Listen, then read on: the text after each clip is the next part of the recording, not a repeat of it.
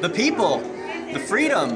There are vendors, there are speakers. I'm going to be on a panel. I'm here to meet and shake hands with the people who are building the free future today. Like-minded people who I find fascinating. It's just a pleasure and honor being next to Thomas Drake, lawyer Edward Snowden, and all these great minds that came here. I like learning and I like meeting people, so this is a perfect place. What brings me to Liberty Forum? I want to hang out with the people here, and this is a large congregation of a lot of my favorite people. Well, I'm just here to meet a lot of liberty-minded people, which is already pretty easy in New Hampshire, but I want to see a lot of people from out of state and encourage them to come here and stay here. What brings you to Liberty Forum?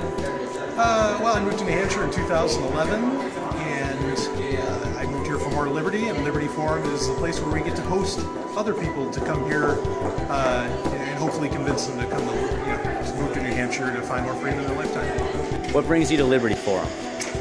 Oh, what brings me to Liberty Forum? I've known about the Free State Project for about 2.5 years now, and I'm very intrigued by it. I love attending Liberty conventions, but this one in particular, I really want to come check out New Hampshire. I want to show my support for the porcupines, and to be honest with you, I really feel like the Free Staters are accomplishing something really amazing here, and I'm considering becoming a part of it. What brings you to Liberty Forum? Well, this is a big event each year for liberty lovers from across the United States to come check out New Hampshire, meet sort of the ground central, the libertarian mecca for the United States. It's a great place to exchange ideas and learn about the many paths to freedom.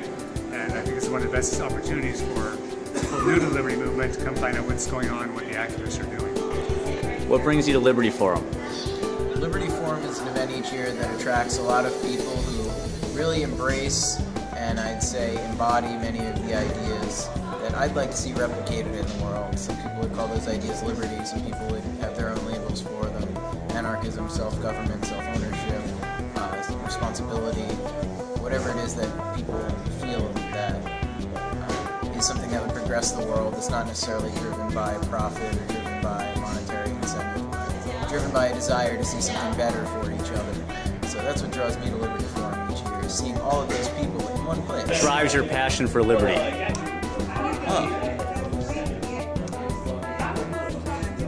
It's innate. Everyone has a passion for liberty. It's just how much you express it. What drives your passion for liberty? You know, to me, it's a moral issue. I think that it's immoral to steal and rob and kill, even if it's the name of flags. And that, for me, even though I could live a reasonably good life because I have, sort of all the privileges that go with being who I am, doesn't mean that other people can. And when I was little, they taught me the golden rule, and it kind of stuck. What drives your passion for liberty? That's a big question. I want it for myself, I want it for others, and I want everyone to, I would like for everyone to respect that about the other person. What drives your passion for liberty?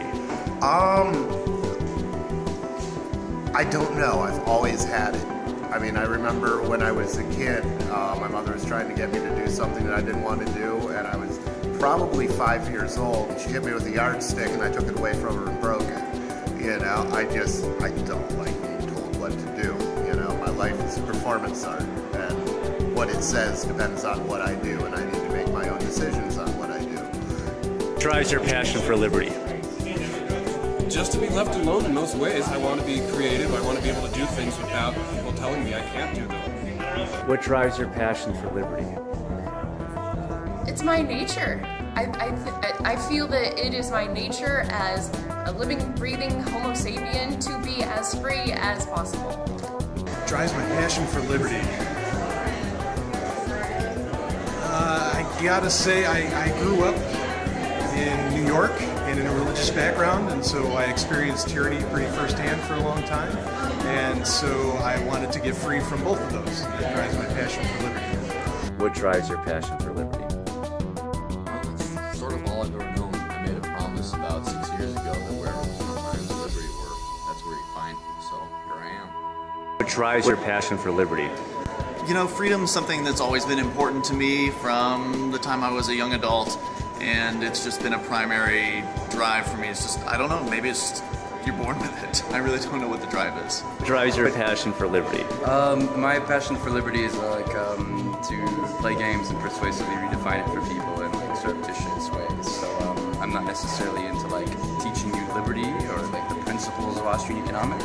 I want to kind of cultivate something deeper and darker within you. What drives your passion for liberty? Tough question. I think that liberty is something that's universal to everybody. I just don't think everyone realizes it. For me, once I started to realize how little liberty I actually had in the real world, I started to crave that more and more, and the drive to create that in my life as much as possible became a bit overwhelming. What drives your passion for liberty? I want to free the world. I mean, yeah, I think it's about the destructive sort of influence of government in the world. Like if you look at most tragedies in the world, most genocides, even slavery, it requires government. So, yeah. What drives my passion for liberty? I mean, liberty is freedom. Who doesn't want to be free? With what's currently going on, we see our freedoms being restricted every day. So why not stand up for a noble cause? Perhaps it's selfish. It's my desire to see a better reality. And I'd say it's also driven by the belief that it shouldn't be too difficult to have a better reality. It seems like a simpler world could be a happier world, a more peaceful world, and one that shouldn't be too hard to embrace with technology and the advances that we have today. What drives your passion for liberty? For me, it's all about self-ownership. So I believe each person has a right to himself to decide what he does with his life, his opportunities, what he eats, what he drinks. And for me, that's sort of the heart of the liberty movement. And I'm in the state legislature here in New Hampshire, so a big part of that is to work within the system to try to reduce the size of government, to give people more liberty in their lifetime, to try to sort of roll back the authoritarian state and the control of others, and let people be free. What drives your passion for liberty? Man, what drives my passion for liberty? I think it has to do with me being generally an optimist and thinking people are good and seeing the optimism in the liberty movement and seeing that people are creating things. You know, like the Lamassu Bitcoin ATM over here, or you know, the business, ShinyBadges.com. Seeing those things spring up out of the movement is really inspiring.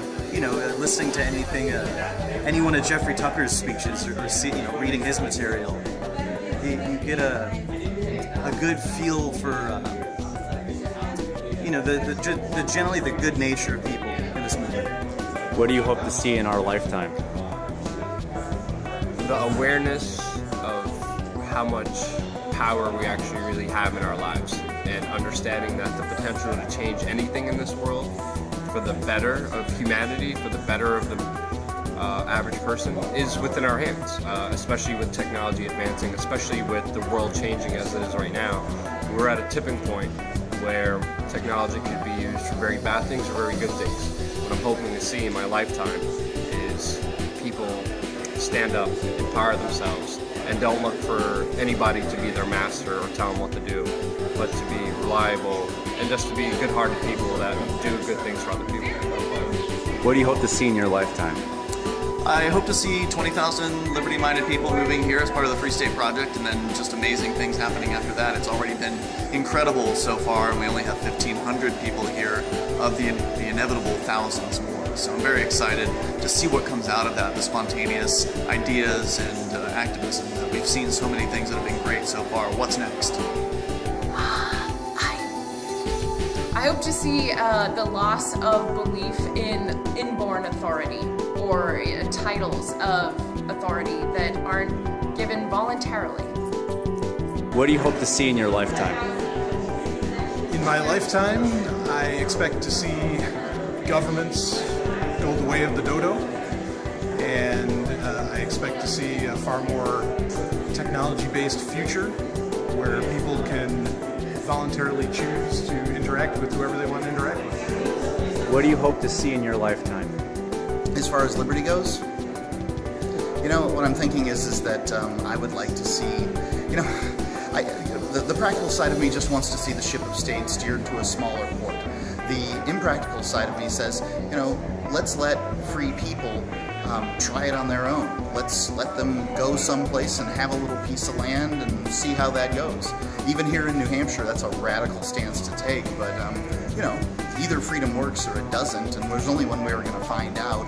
All these people, you know, pontificating about how things will work or won't work really are just blowing hot air into the atmosphere. I need to see whether it works or not, and the only thing that's fair is to let people see if it works. What do you hope to see in your lifetime? What I hope to see in my lifetime? I've seen a few things I hope to see in my lifetime already. I'd like to see more conflict and aggressors in my lifetime, like for people to become serious about the tasks ahead of them, for like the deep web to kind of overtake the internet, for this fractal violence of like, you know, dark markets to kind of penetrate all corners of human existence, and eventually become kind of something we, in the mainstream, we just force ourselves or are resigned to deal with. A kind of separate piece with the forces of crypto anarchy. What do you hope to see in your lifetime? In my lifetime, obviously, I want to see more freedom. I feel right now that technology is really an incredible way to achieve that. I'm a big Bitcoin enthusiast. I love the internet. I love that you and I had never met before today, but we've spoken and shared the same platform, Twitter. Of all things, it seems kind of silly, but what an incredible concept that is. What an incredible idea. I think that technology is the thing that I've really got my eye on right now, and I love that it moves faster than legislation. I want to see that happen more and more. I want to see the state become obsolete. And I want to see people realize their full potential and their capabilities, and I do think that's something that we can hope for. What do you hope to see in your lifetime? What I hope to see in my lifetime is the collapse of a non-voluntary society. And what do you want to see in your lifetime? What do I want to see? In your lifetime. In my lifetime? I obviously want to see liberty. I want to see people being able to do what they want, when they want, without people stopping them, without people being violent towards them, just being peaceful all around and creative ideas of liberty. What do you hope to see in your lifetime? Cliche or easy to say, liberty. No, that's not. That's it, liberty. I want you to do whatever you want to do. There's an artist called Nina Simone, and she talks about a bird flying free, and I can't imagine anything more than a bird flying free. And we don't have that. We are nowhere near that. So, yeah, freedom. What do you hope to see in your lifetime? Wow. Immediately, I just want to see 20,000 signers become participants of the Free State Project and start moving to New Hampshire and make this thing work so we can be the beacon of liberty for the entire United States. What do you want to see in your lifetime?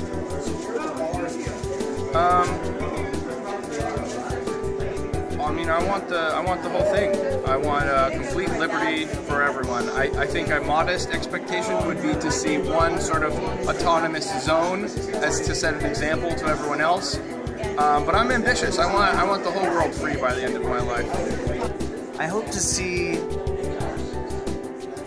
I hope to be able to not have to explain Murray Rothbard, you know, to somebody to explain to them why I do this sort of thing. I'm hoping that most of these organizations, like the Free State Projects, like Liberty on the Rocks, will become extinct because we won't need them anymore. Because these ideas will be just a part of society as a whole. What do you hope to see in your lifetime? I hope to see an absence of government. You know, I'm sick of it. You know, there's been people trying to control the lives of others since time immemorial, and it's time time to stop and let other people go to hell in their own way if that's what they want. I would like to see New Hampshire successfully secede from the United States without What do you hope to see in your lifetime? Oh, in my lifetime, liberty in my lifetime. That's why I'm here. Damn it. What brings you to Liberty Forum? The community. We're gonna do that over. No, I was keeping this. What drives your passion for liberty? Money. And the babes. What do you hope to see in your lifetime?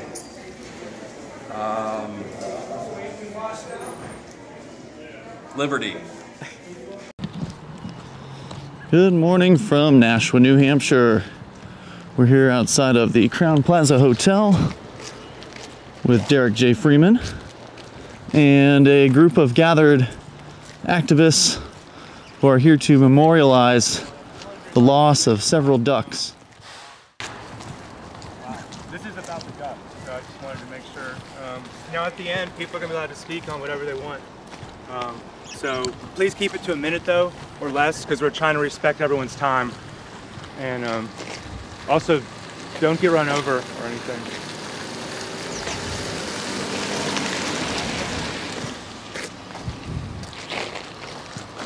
Okay, so just to give a short wrap-up of the situation, the incident.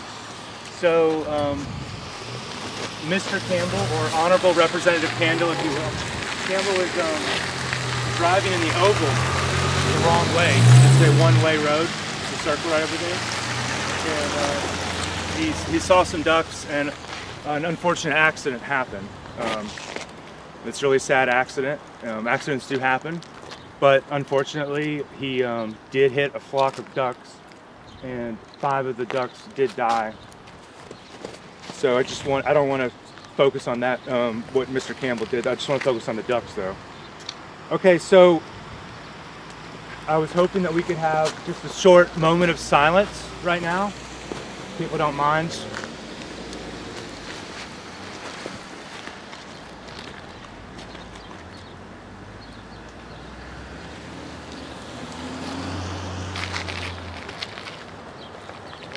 And then we have 1 candle per duck. Oh, okay.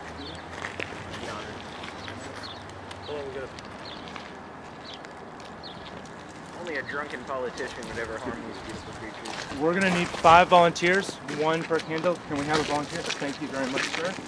You're a good man.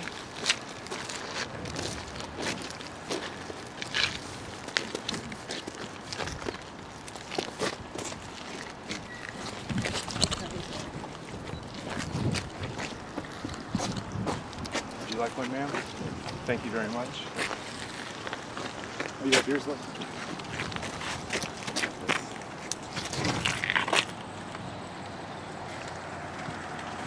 Thank you, sir. How about you look nice?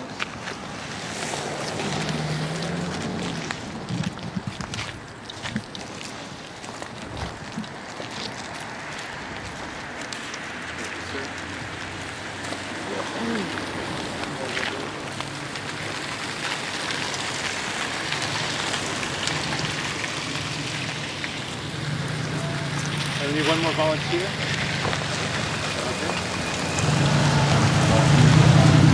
Thank you, ma'am. And there's 1 more candle for all of the ducks that were injured. We should talk about that. Do we know how many ducks were injured? Sorry, I'm not taking questions from the media during that. All right.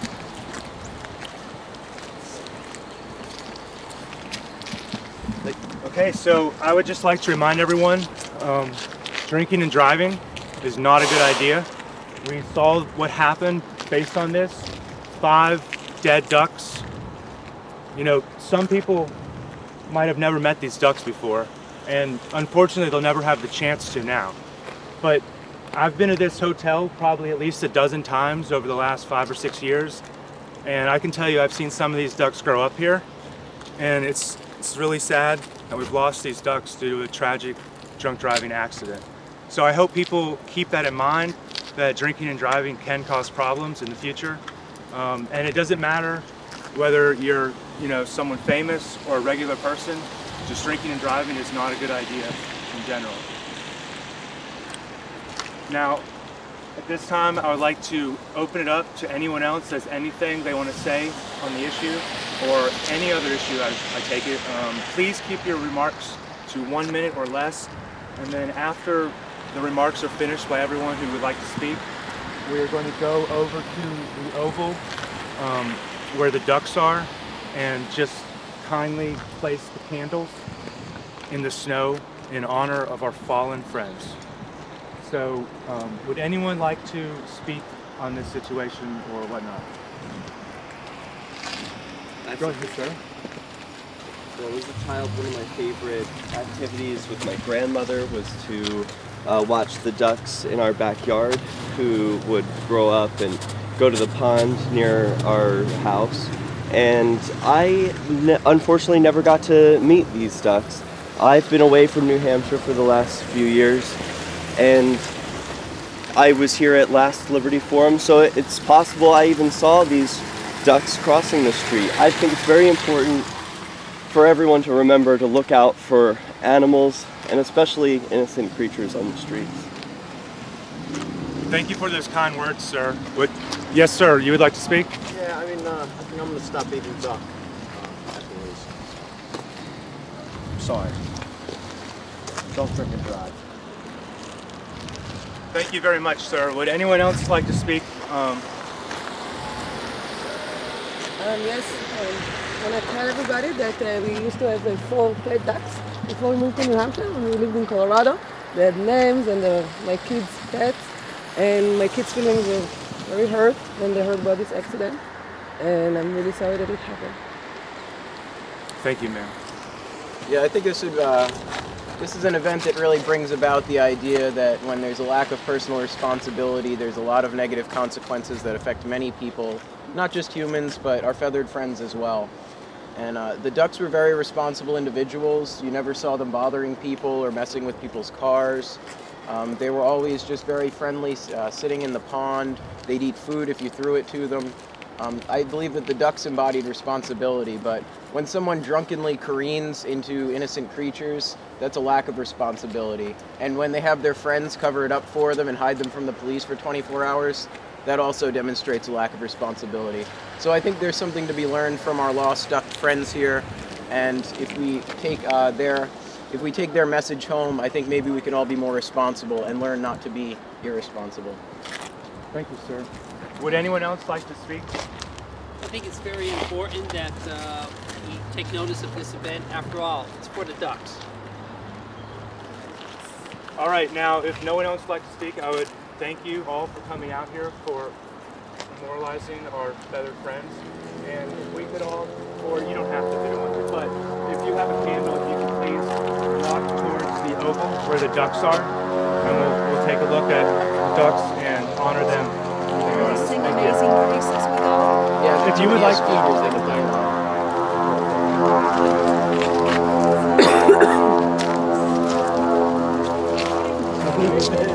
Garret, would you like to lead us towards the... Sing Amazing Grace? Yes. Somebody's started.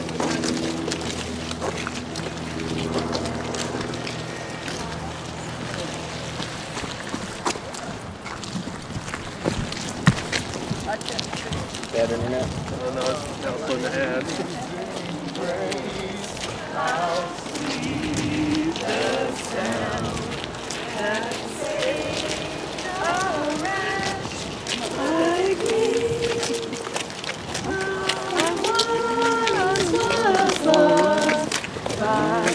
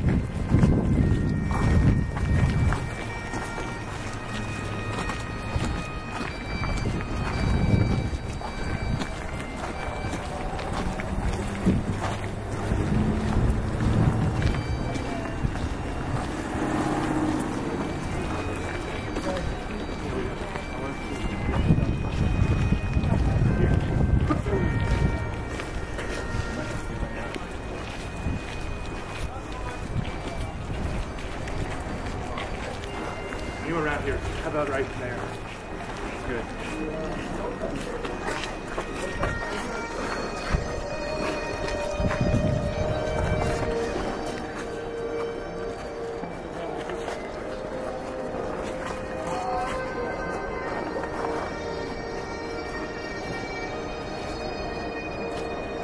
Where are the duck bodies? We want proof.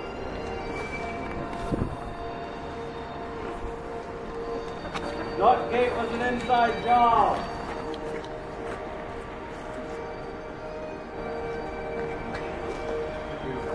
There were no ducks. Show me bodies. Give me autopsy report.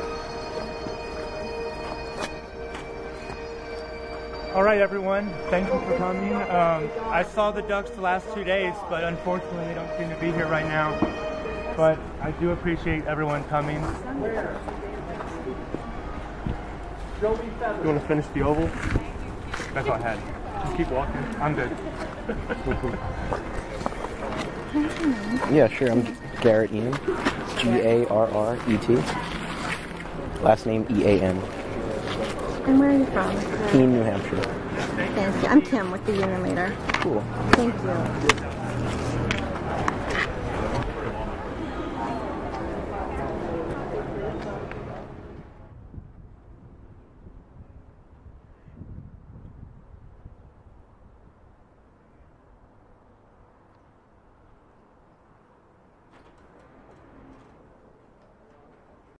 Comments, questions? Committee? Sure, I have a question for the director, the chairman of the parking commission. I noticed that there was also an idea attached. Garret Ean, Leverett Street. I noticed that there was also a proposal attached to this parking rate increase, and I would speak against any increases, especially the drastic increase of the long-term lots as opposed to the short-term lots. But one of the things I found most concerning was a proposal that only quarters would be able to be used in the meters. Now, I wonder why only one particular type of coin would be selected, especially considering that if you look at the rate increases, they're all divisible by nickels. If it was 25 cents gets you 30 minutes, a nickel would get you 6 minutes. If 25 cents got you 20 minutes, a nickel would get you 4 minutes. So I don't see why there would be an intentional push to make it difficult for the people to be able to purchase time by only having one type of coin that they can use. It seems to me to be a deliberate attempt to make it more difficult for people to pay their meters, and so that they're less likely to pay, so they're more likely to get tickets. Robin Hood of Keene and the merry people would still be able to take care of everyone and pay with quarters, and we'd see about distributing more quarters to more people. But I don't see why this wouldn't affect Robin Hood, but it definitely would affect the people, so I would stand against this move to make it so you have to spend a quarter in order to buy time on a meter. Thank you. So I'd like to clear that up.